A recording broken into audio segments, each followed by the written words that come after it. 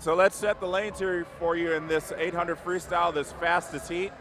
In lane 1, that's Shanoa Divine, swimming unattached from Davis Arden. Lane 2, Catherine Duggan from Highlander Aquatic Club is in lane number 2. Lindsay Stone is in lane 3 from Pack Swim Team. Isabella Rangioni is the fastest heat from Nation's Capital in lane 4. Kendall Brent in lane number 5 from Swim Florida. 6 is Joy Field from Magnolia Aquatic Club. 7 is Megan Burns, Nation's Capital. And rounding out the field from City of Mobile Swimming is Paige Madden.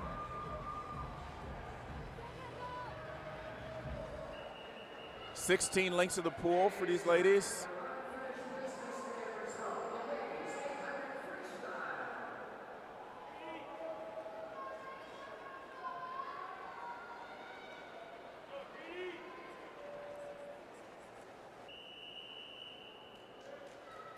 They're on the blocks, ready to race. Let's see how this all shakes out.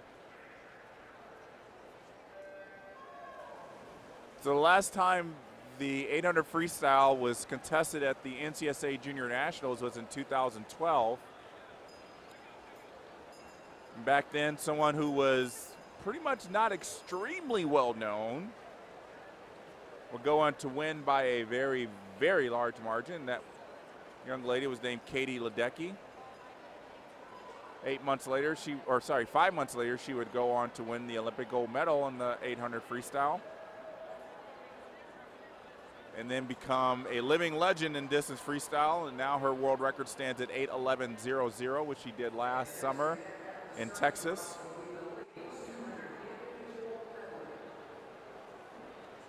And it's just absolutely impressive to see these ladies stepping up their game as Ledecky also steps up her game, her own game. These ladies know they have a lot of work to do to catch her. Rangioni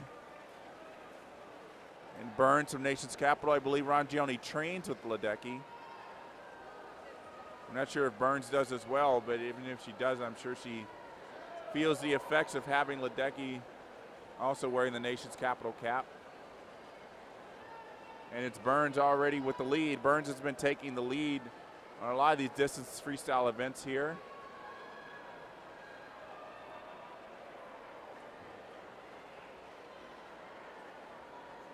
And Rangioni has been the person who has come from behind, doing even splits, almost negative splitting.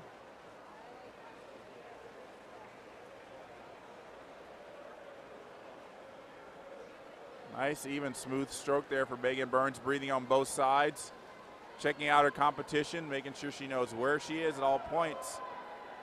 Lane 3, Lindsay Stone, trying to move up to break away from the pack. This is only the 200-meter mark. We got 600 meters left. Anything can happen, and Lindsay Stone takes the lead, 2:08.62.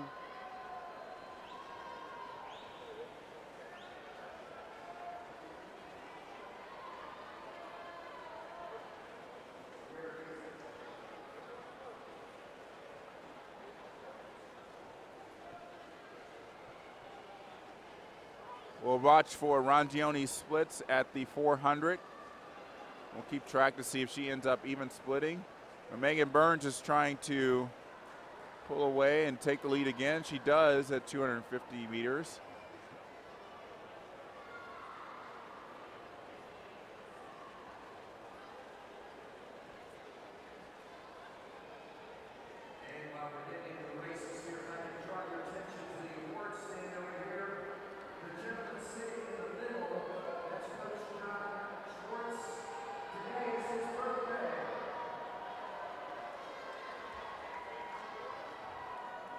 And we've got 300 meters completed now. Megan Burns, a little more than about 7/10 of a lead over Lindsay Stone. Isabella Rangioni hanging in third, but you can see she's starting to pick things up a little bit. Megan Burns is the only one that's been holding under 32 seconds. That's why she's been able to pull away here.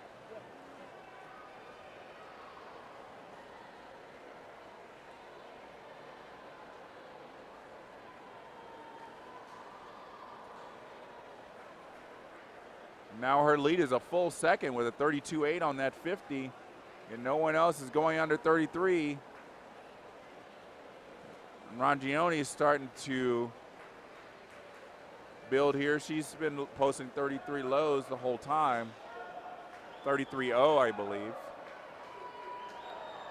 Almost consistently, too.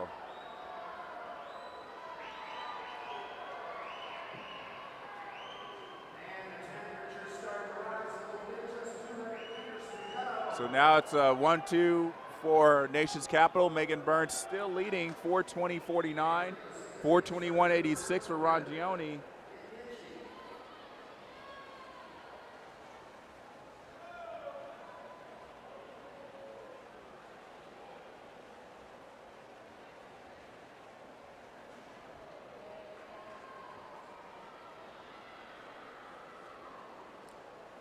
Burns is still attacking this. Back under 32 seconds, 33 seconds. She was 33.0 on that 50 after the 300, or 400, sorry.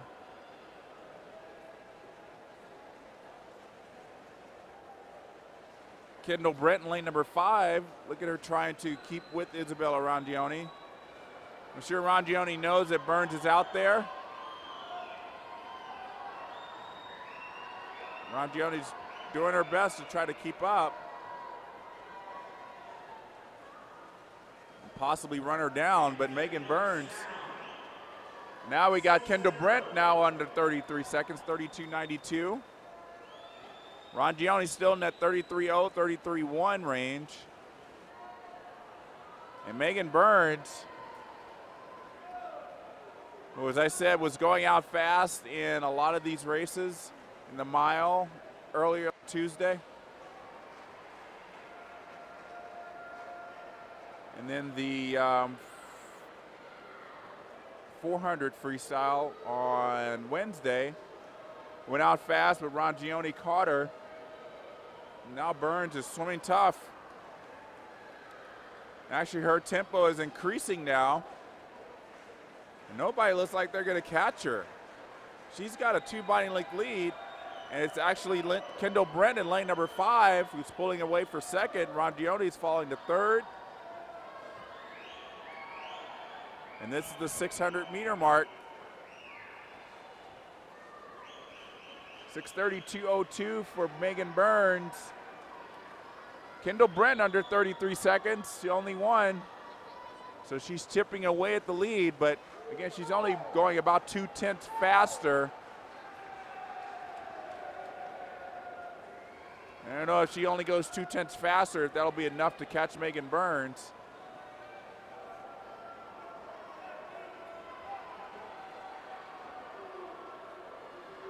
So Megan Burns now coming up to 150 meters left.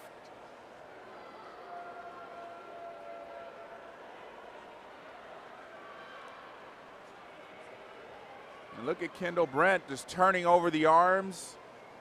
She doesn't put much into her kick. It's about a 2-beat kick. Sometimes she goes into a 4-beat, but it's mostly a 2-beat kick that allows her to get the high turnover. Megan Burns, 7:37.454. She's back under 33 seconds. Kendall Brent still outsplitting her by 0.2 of a second, though. But again, as I said, 0.2 is not going to be enough to catch Megan. Megan comes in with a C time at lifetime best 8:49.09.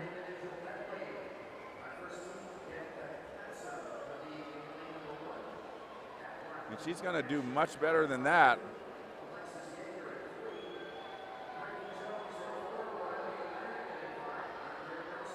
And she might get a couple more of these ladies under the 850 barrier, make the Olympic trials cut. Kendall Brent comes in with a lifetime best 8:43.21. Looks like she's on pace to do that as well. Actually, she might fall just a little bit off it. But Megan Burns here, rolling over into the finish.